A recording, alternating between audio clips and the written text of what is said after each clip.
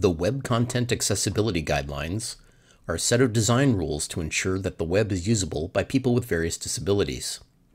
One of the guidelines intends to ensure that there's enough contrast between the text and the background so that most everyone can read it. The WCAG measures contrast as a ratio of the perceived brightness of the text to that of the background. The possible range is a number from 1 to 21, where 1 means no contrast at all, and 21 is the maximum contrast that can be displayed. The guideline sets minimum thresholds for various elements on the page, like headlines and the main body text, which we'll focus on. The absolute minimum contrast is 4.5, which is the AA level. For enhanced contrast, they require a minimum of 7, which is the enhanced AAA level. Let's see how this works. I'm not trying to single out Google by using the keyword blog in Chrome. These are just convenient examples. The issues we'll encounter are inherent in the design of the guideline, the rendering technology, and the aesthetic trends in web and UI design. Chrome has a built-in contrast checker. Like all the contrast checkers I've encountered, it digs into the DOM and style sheets to find the text and background colors, and performs the WCAG calculations with those. In this case, we have a white background and dark gray text. From those values, Chrome reports that the contrast ratio is 16.09 for the body text of the article.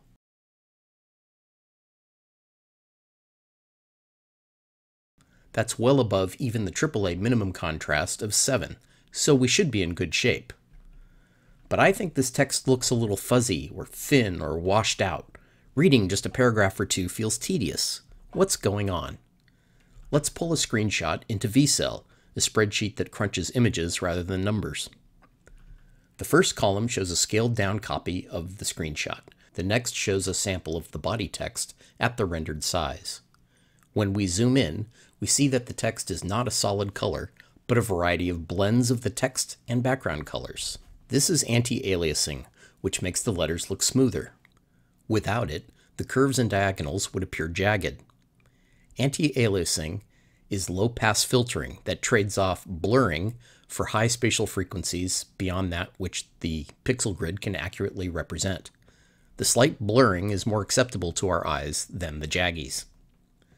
The colorful fringes seen here are from Microsoft's ClearText, which is a form of anti-aliasing that also exploits the design of LCD displays to achieve sub-pixel rendering.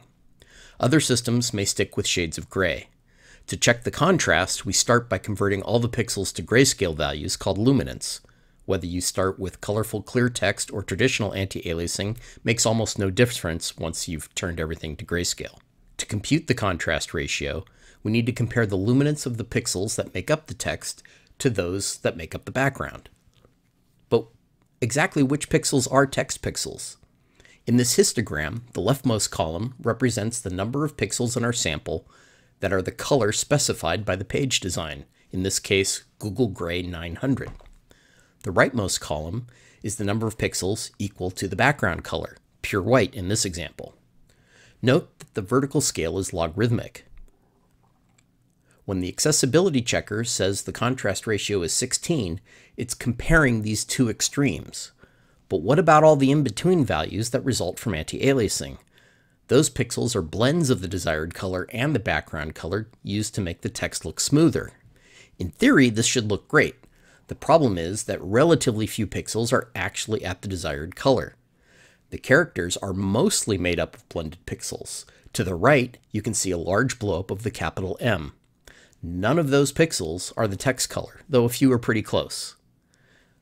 Two different sections of WCAG 2.1 explain how to measure the contrast ratio with some contradictory information. One note says the contrast ratio for text can be evaluated with anti-aliasing turned off, but few of today's browsers and operating systems still offer text without font smoothing.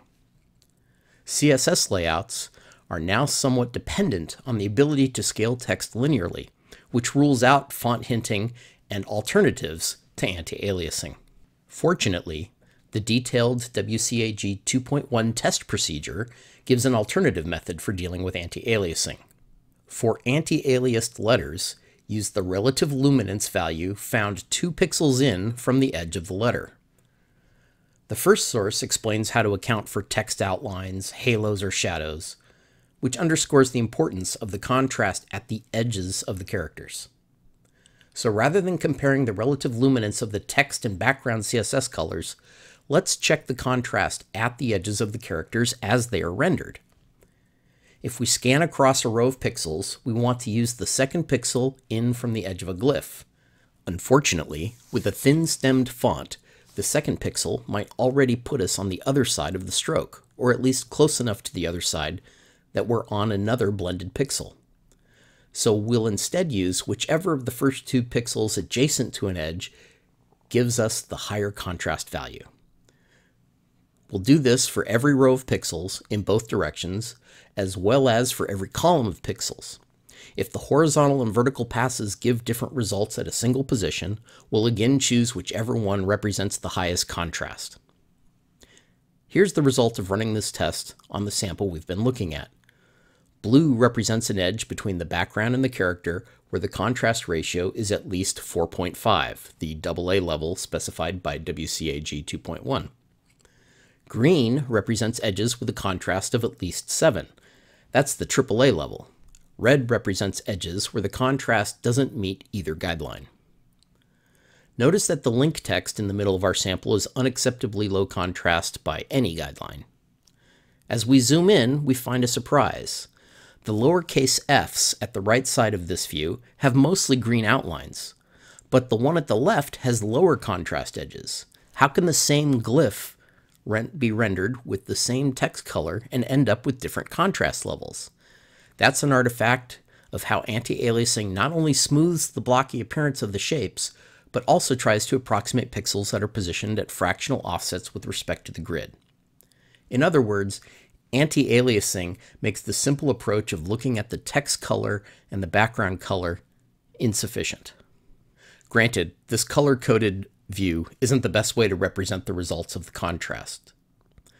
So let's illustrate this in a different way. In this last row, we have the contrast results thresholded based on a contrast ratio in the B column. At the AA 4.5 level, the sample is legible except for the link text near the center. As we increase the threshold to the AAA 7 level, some of the characters start to disintegrate. Recall that the contrast checking tool we saw at the beginning claimed the contrast of this sample was a whopping 16.09. If we increase the threshold up to that, only tiny fragments of letters remain. And remember, our scanning algorithm always chose the most favorable value whenever there were different values for the different scanning directions. Our guideline says we have to meet or exceed a minimum contrast, but our tools only measure the highest contrast that might possibly occur. In practice, the overwhelming majority of edges are lower in contrast, sometimes much lower. If the fastest car on the highway is traveling faster than the speed limit, we cannot conclude that all of the traffic is speeding. Contrast checking tools overstate the contrast, sometimes by a huge amount. So it becomes entirely possible to deploy a low contrast design, believing that it meets the WCAG contrast test by a wide margin. Still not convinced? Here's the beginning of the article once again. With one small change to the style sheet, the body text can be transformed into this darker, crisper text. Here you can see both versions side by side. Which one would you rather read? Not just look at, but actually read. Note that I did not change the CSS colors. The crisper text is set to render at the same dark gray as the original text on the left. Since I haven't changed the text or background colors, the contrast checking tools all compute the same 16.09:1 ratio for both versions. So why does the text on the right look as if it has more contrast? It turns out that the style sheet for the keyword blog specifies a font weight of 300, which is one notch down from the default of 400. So instead of the Roboto typeface, it's rendered with Roboto Light, which has thinner strokes. And that's the key. We can see how this plays out by comparing the two versions of the article in vCell.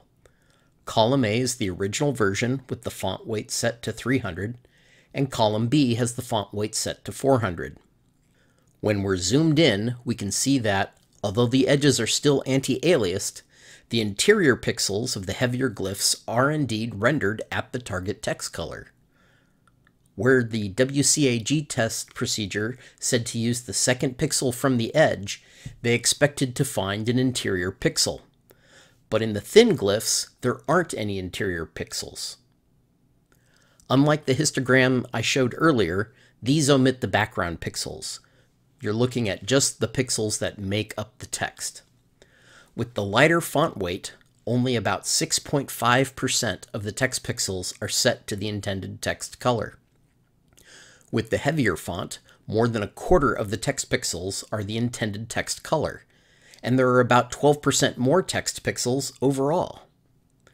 Let's see how this plays out for the contrast at the edges. Both are legible at the 4.5 level. At 7, they're pretty similar. If we jump to 10, the thin glyphs start to lose important detail, but the heavier ones are proving to be more robust. At 16, we know the thin glyphs are a lost cause.